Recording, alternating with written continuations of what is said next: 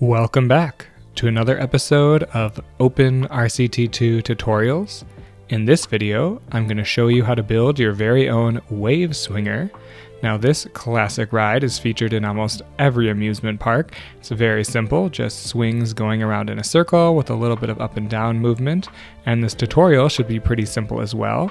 You might notice some similarities between this tutorial and my Windseeker tutorial. They are similar concepts. This is just going to be a much smaller version. So to get started, we first are going to build any type of tracked ride. I'm just going to pick the looping coaster to start. And then we need to build the station 2 units above the surface, so at 10 feet. We're going to do 2 station pieces, a curved track, then a banked track. Now we need to turn on some cheats, so we're going to do allow chain lifts on all track pieces, show all operating modes, unlock operating limits, allow arbitrary ride type changes, show vehicles from other track types, and then disable vehicle limits. And then we need to disable clearance checks. And then now we can turn the chain lift on for the track and do an upward helix. And we're going to build a few of those up to a height of 35 feet. And then we're going to just do a normal turn, 2 of those, and then downward helixes all the way back down to 10 feet. And then we do a straight track unbanked. You can turn the chain lift off now if you want. And then a turn back into the station. We'll build our entrance and exit. And then for the ride vehicles, now I will show you the easiest way first, and that is to do 1 train with 33 cars per train. This is the easiest way, but it's not the way I recommend, so I'll show you another way in a second. But we will change the vehicle type to the swinging floorless cars. And then now with the operating mode, we are going to change it to the powered launch passing station. And I'm going to set the launch speed to something like 13 or 11 miles per hour. But more importantly, we want the lift chain speed to be 25 miles per hour. And now we can put the ride in test mode, and it's going to operate just how we want it. I'm going to hide the track so we can see it a little bit better. It does seem like quite the mess of vehicles with 33 of them all going around in a circle, but this is basically the same method I used in the Windseeker tutorial with a few little differences. Very simple, you can get the ride up and running pretty quickly.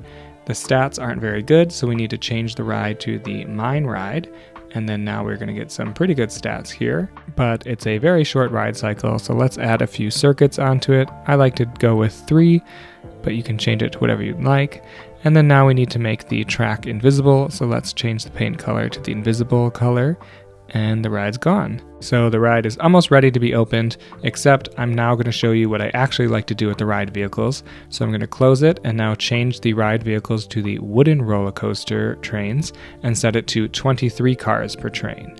And then now we can test it, and in test mode, we will see that there's going to be one small problem. The trains are going to operate as they should, except this train is a little bit too long, so the front of the train is going to run into the back of the train and get stuck right about now.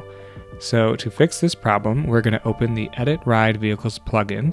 If you don't have it, the link is in the video description. And then we are going to select the ride here, and then change the ride vehicles to the swinging floorless cars and hit Apply Vehicles to all trains. And then now we're going to go to Vehicle 1 and look at its track progress, because we have to move it backwards. So Vehicle 1 is at track progress 7, but Vehicle 2 is at track progress 98. So on Vehicle 1, we're going to move it backwards to the Vehicle 2 track progress of 98, so they will be on top of each other. So when we unpause the game, it's not stuck anymore, and it can operate as it should. The only problem is it's going to pick up too much speed, so you can see here it's going about 35 miles per hour at the bottom, which is too fast. So to fix that, we want it to go at 25, 26 miles per hour. So right now with the chain lift, it's going as it should, but when it goes downhill, it picks up speed. So for Vehicle 1, we can change it to the Cheshire Cats because they are a powered vehicle, so they have a set maximum speed, so they won't go any faster, except in this case when the chain lift is overriding it. And then we go to the variant and change it to the invisible variant so you don't see that cat vehicle. So now the ride is operating how we want it, and it's going to stay at that even 25, 26, 27 mile per hour speed that the chain lift is keeping it at. And then we can change the number of circuits to whatever we'd like. And then all that's left to do is open the tile inspector, and I'm going to select the entrance building here and then lower it down to the surface level, copy it, and then delete it, move it back 1 tile, and we're going to paste it there. And then we're going to hit make usable, and now we can do the same thing with the exit. Copy the building, delete it, I'm going to paste it back here, and make sure it's lowered down to the surface level, and hit make usable. And then now we can also select the track, the station, and hit invisible, and then do the same thing for the other station track, make it invisible, and then add a little bit of scenery. I chose this apple tree variety. I think it looks kind of fun, and we can make the entrance and exit building invisible here. And now we have our working ride. It's that simple. Great stats, almost a little overpowered. Actually, I want to lower that nausea rating, so what I can do is open the Edit Ride Vehicles plugin, and then I'll select the ride, and then hit the Edit Ride button in the upper right corner, and then hit Freeze Rating Calculation, and then I can actually set the multiplier to 100, and then lower the nausea rating, and that's going to update the ride stats. However, if I were to change something like the number of circuits and cause the ride to recalculate the stats, it's going to cause a little issue because it's not going to be able to recalculate the rating, so I have to remember to turn off the freeze rating calculation checkbox there, and then my ratings will populate in. Now if you don't want to build the ride yourself, you can download the track. The link is in the video description below, and you'll select the Mine Ride, and then you'll select Wave Swinger, and then make sure you have disable clearance checks turned on and whatever cheats, and then you need to build the ride.